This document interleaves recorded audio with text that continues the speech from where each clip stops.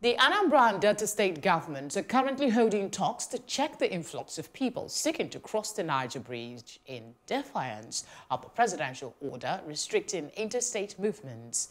Sidan Adinubwa, Anambra Commissioner for Information and Public Enlightenment, made the disclosure in an interview on Monday. Adinuba was commenting on the barricade built on the bridge on the orders of Governor Willie Obiano at the Asaba end of the bridge. The iron barricade was reportedly pulled down at the weekend by youths in Delta. The development necessitated a meeting where the two governments resolved to jointly police the Niger Bridge to curtail movement of strange persons.